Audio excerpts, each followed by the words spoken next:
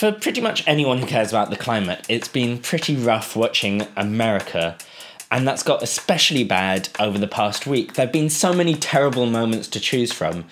To name just a few, Trump repealed Obama's Clean Power Plan.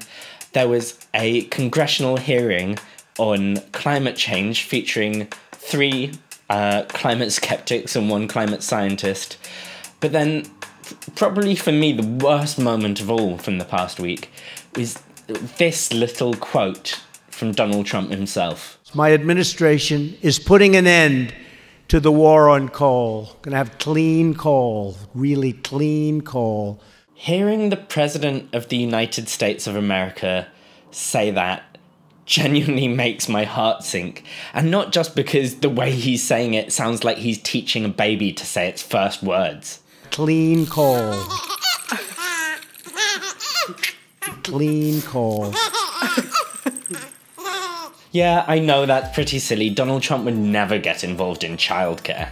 But all jokes aside, the reason it upsets me so much is because of this idea of clean coal.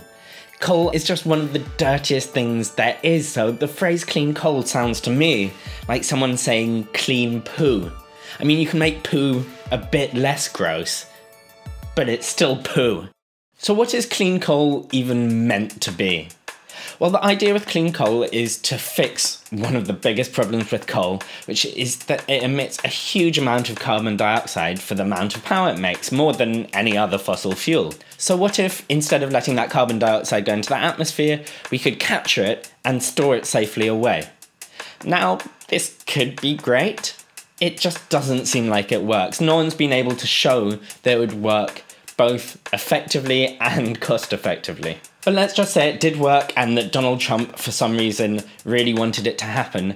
Would I then be happy with the idea of clean coal?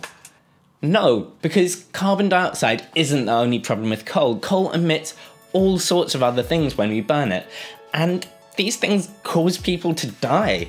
Even if you don't care about climate change, coal causes direct effects on human health, causes many more deaths than most other fossil fuels, and many, many more deaths than all sources of renewable energy.